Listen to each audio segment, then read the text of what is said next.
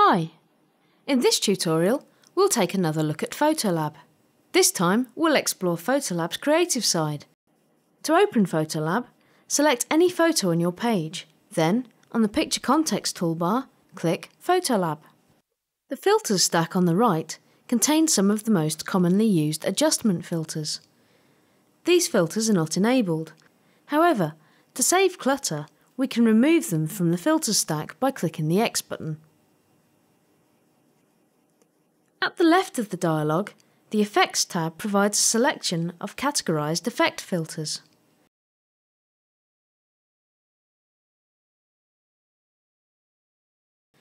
To apply an effect, simply click it to add it to the trial zone displayed beneath the filter stack. The trial zone lets you adjust and preview an effect filter before applying it. To reset filter values, click the Reset button.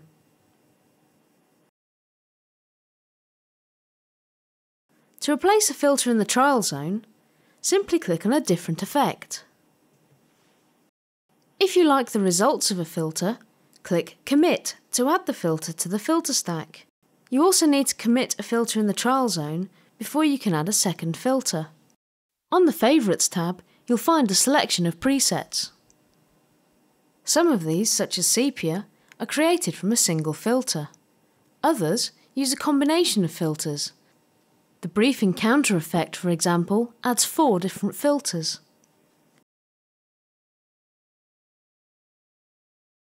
You can adjust these filters individually,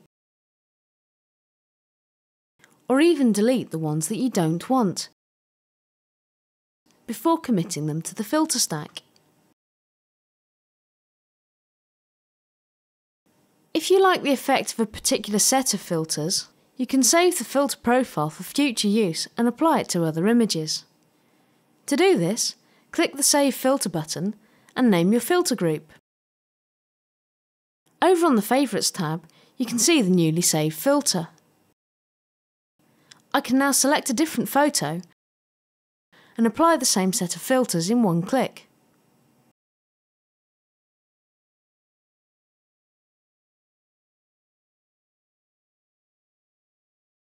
That's all for this tutorial.